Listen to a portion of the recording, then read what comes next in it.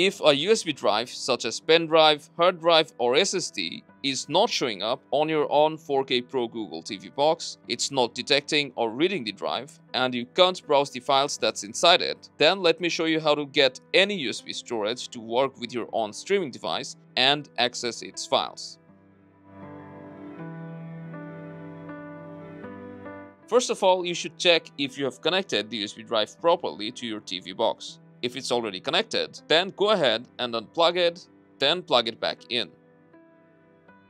If your ONN player still doesn't detect your USB storage, then let's cold boot or soft reset your ONN device. Just unplug its power cord along with the USB drive, wait for at least 5 minutes, then plug back in your ONN TV box, and after that reinsert the USB storage.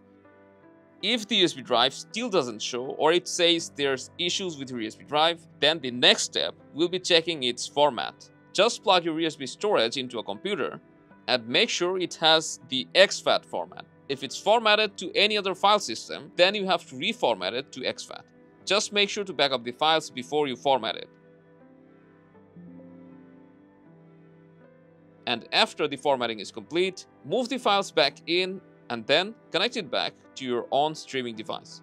And also keep in mind that you'll need to install a media player or file explorer in order to view any USB storage that's connected to your ONN streamer, or else you won't be able to access your USB storage. So just open the Google Play Store, and we recommend you to install VLC or any file manager of your choice. Just make sure to grant them storage permission after you open them. But if you still can't access your USB drive, then this can happen if you have USB debugging turned on. So to check that, open the quick settings panel. From there, go to all settings. Then you'll need to go down to system. Now look for developer options. If you don't see it, then you can skip this step. And in case you have this option, open it, scroll down and turn off USB debugging or the developer options altogether. Now just reinsert your USB drive and it should be detectable. Unfortunately, if the problem persists, then you can try a different USB storage. And in case none of the USB drives work with your ONN streaming player, then this can be a hardware issue, so it's recommended that you contact customer support.